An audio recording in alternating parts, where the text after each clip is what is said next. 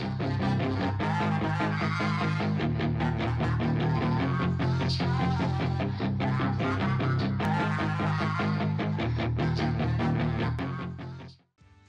up, guys? Barry Gaming here, back with some more My Hero Academia, the strongest hero. And today we're going to be going over this man right here, Aizawa. A lot of people are hunting for him.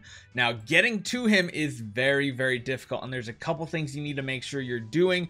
Otherwise, you might get to the right level, but not have enough resources to actually get your heroes leveled up. So let's go over first what it takes to unlock Aizawa. So it takes quite a bit. First off, you need to collect 3 Class A characters, not bad. 6 A characters, not bad either. Getting the levels up to 50 is not bad either. When it really starts getting difficult are the ones down here. Upgrade 3 heroes to level 80, and then of course upgrade 6 heroes to level 80. That takes a lot of work, especially if you're not spending that much at all or anything on the game free to play. The other thing is, of course, you're gonna need some S tier heroes to get it done, and then upgrade a Class A hero all the way up to SS as well. So there's a lot of tough things here, but honestly, copies are copies. If you can't get the copies, it kind of sucks. You can't get to it.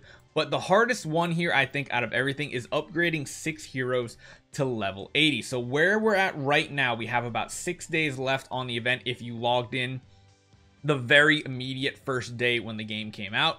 6 heroes to level 80. I just got it, I believe, earlier this morning.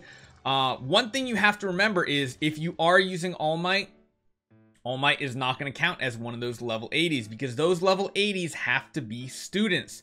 So I picked Uraraka, Kirishima, Tokoyami. You can kind of see I picked the top. And then, of course, we have Momo way down here. I don't know why I picked Momo over, say, like Tailman, Ojiro, or something. But you have to level 80 on heroes that are students. I originally thought I'd just get All Might up there as 80 as one of my heroes. But when you actually look at the rules of this, it does say right here they have to be, well, actually, it doesn't say right here. But you can see all the heroes that qualified down the bottom that are in your list. And you'll notice All Might is not anywhere to be seen. So something to remember, you cannot do All Might as one of your level 80s, but getting to level 80 is extremely, extremely difficult. Not only are you going to have to take your heroes and get them leveled up by using, you know, like the resources in the game where you have to actually unlock them, but you're going to be locked behind a food gate. So not only are you going to need like the jump ropes, the sandbags, all those things,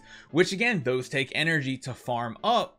You make sure you have enough energy. The biggest issue I was having that was slowing me down was honestly having enough food to actually get there. So we'll go to like Ojiro right here. It takes a ridiculous amount of food to go from 60 to 70 and then 70 to 80. It takes a lot more food than you think. And if you do plan on going for this, you better plan on doing a couple things. Number 1, in solo supply runs, you should be doing all 20 attempts of the cafeteria run every single day. Use every bit of your stamina. If you have to, it's your decision. I know most of us that spend on the game are buying every single hero coin possible into energy, into your stamina. If you're not spending on the game, those hero coins are precious because that's how you're going to do your summons. So you have to decide which way you're going to go and what you need. But on your first attempt, you get some bonus resources. After that, you get these down here. Again, you're going to want to do 20 of 20, which is a lot of stamina. I think that's 125 times. You have to do that 4 times. So 500 stamina a day to farm up those materials. That is a lot.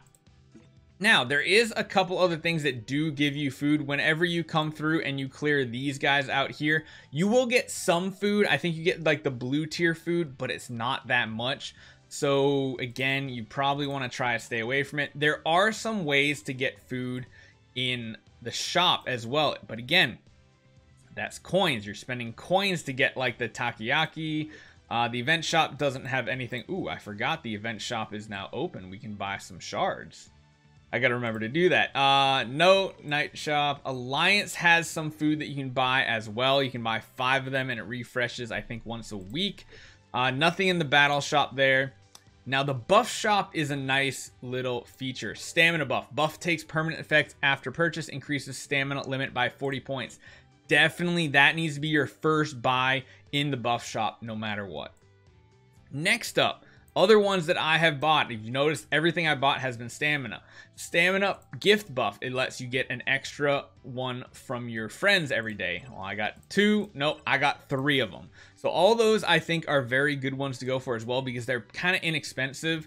I'll probably get this one as well eventually. The other one I have not bought just yet is the stamina furniture buff. So essentially your furniture is going to give you 25 energy or stamina a day, I believe. This basically doubles it, but again, it costs 2,000. That's very pricey.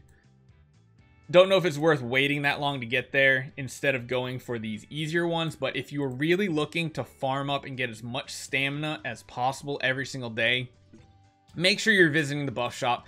These guys come from doing your daily quests here. So as you do these guys here, they don't come in the form of this, but they come in this. You can get 30, I believe, every day. I don't think there's any in any of the other boxes. I think it's 30 max. Yeah, it looks like it. So you get it from there. I don't know if you get it in weekly. I'd have to check, but right now I cannot do that. And then there's like one other place in game that you can actually buy some food. If you are in the Honai urban area and you go up to the very top left of your map, you'll notice there is a convenience store. If you go to the convenience store, there are going to be some food purchases. A lot of the shops in game, they're more like event items that you buy there and then you go in. The convenience shop is different, and I haven't seen another one like it. I believe you can reset the shop, or the shop resets once every day. And essentially, you can buy 5 of the spicy curry, and I've literally been buying each one. Now, granted, this does take quite a bit of cash, so if you don't have a ton of cash, you'll notice that's already 1 million, basically 2 million cash a day, or 200,000, no, 2 million, yeah, 2 million a day, essentially, to afford this food. You have to decide if it's worth it, but you can buy 5 of each of these, and it can add up. The other thing you can do is you can buy a lucky card every single day for 50,000. So normally it costs what, like 50 hero coins, I think, to buy extra lucky cards, which allows you to get an extra flip. You can buy one every single day for 50,000 in this shop.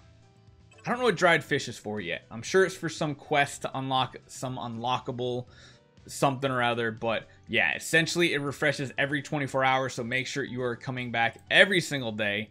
I haven't found any other shop that has food like that. If you guys know of one, drop it in the comments down below. I would love to know because, I mean, farming up food is kind of important in this game. There's really no shops at all in the training area, and I don't know about Newtown.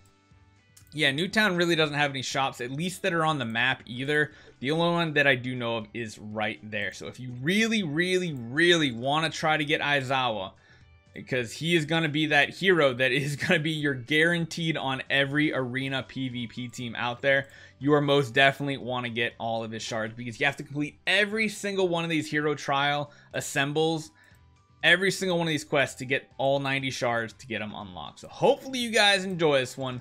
Let me know what you guys think. I don't know how much of a video I'm going to do about Aizawa until we get into some actual arena PvP, because that's really when he shines. So hopefully you guys enjoy this one. Hopefully it helps you kind of catch up, because you got barely a week left, and I'll see you guys next time.